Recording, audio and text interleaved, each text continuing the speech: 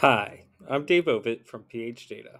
Today we're going to be discussing Power BI page navigation. We will be showcasing three different types of page navigation using the page navigation action, the bookmark action, and the drill through action. To get started with creating a page navigation button, we're going to add a shape from the Insert tab of the Power BI desktop application.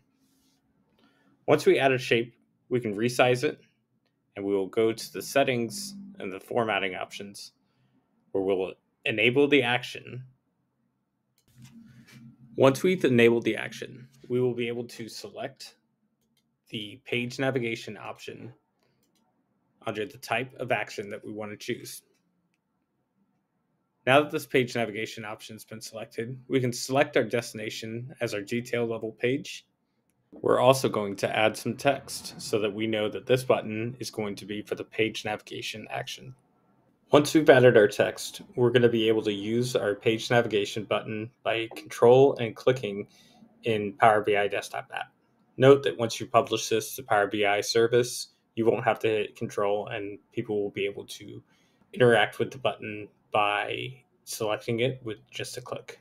Once we've navigated to our destination page, we'll be able to create a bookmark here in order to use our second mode of page navigation, bookmarks.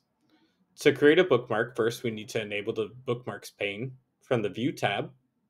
Under Show Panes, select Bookmarks. Once this pane has appeared on the right side, we're going to add a bookmark and take note of that bookmark as we will use it in our next step.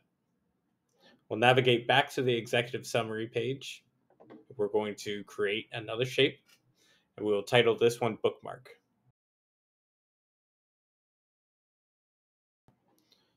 Once in the settings here, we'll enable the action again, but this time we'll select the bookmark type and we'll select the bookmark we just created as our destination. Once again, you'll be able to control and click on this in order to navigate to our bookmark that we just created.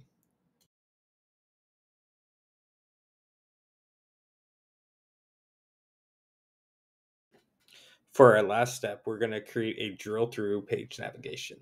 In order to do this, we need to add a drill through to our detail level page. So I'm going to add state here. Once I've added state here, I can navigate back to my executive summary. I'm going to create another button, call this one drill through. And under the action type, I'm going to select drill through. And for the destination, I'm going to choose our detail level page. Once I've done this, I'll be able to select an option from our sales by state graph over here. Once I have the graph selected on a single state like California, I can click on the drill through and you'll notice that I can control and click on that and it'll take me to the drill through page and it'll be filtered as needed. If you do not have an option selected on the charts though, you'll notice that you are not able to click on the drill through and it'll ask you to select a single data point from state. So again, once we click on the state, we'll be able to click on drill through and navigate to our detail level page with our drill through enabled. We hope you found this helpful. To see more Power BI content, visit our blog at phdata.io or subscribe to our YouTube channel. Thank you.